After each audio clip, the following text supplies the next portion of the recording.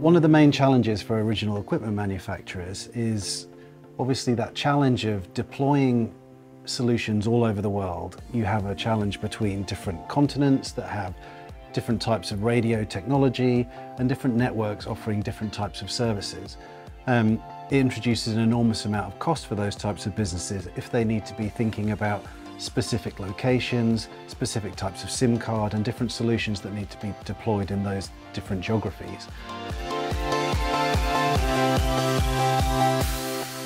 Managing the risk of change of technologies and coverage whilst in the field is a really core part of the global deploy product. 2G and 3G we're seeing being sunsetted in different regions.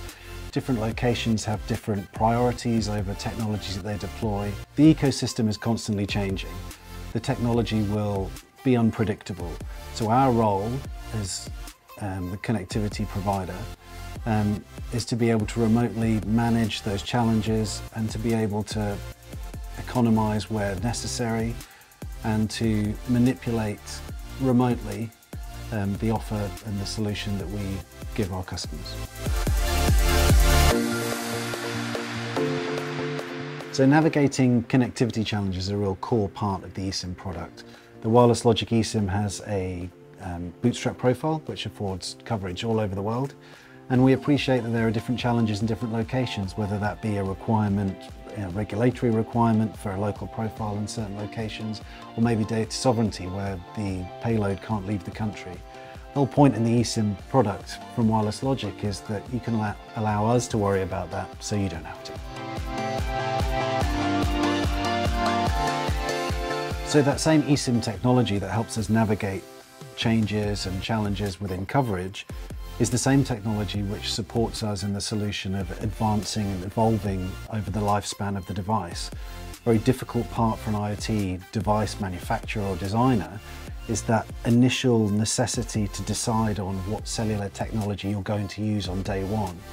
The point of the global deploy solution on an eSIM is that we can evolve that with the customer over time. So today it might be 2G, tomorrow it might be LTE-M, down the road it could be narrowband version 3. We don't know what's going to exist, it's extremely unpredictable. But eSIM and a partnership with a company like Wireless Logic enables us to progress whilst that device is in the field without having to send someone out and physically change anything.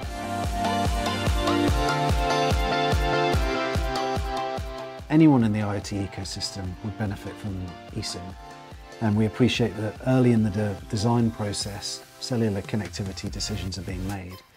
An eSIM is adaptive. It can change over the lifetime of the device and give you peace of mind.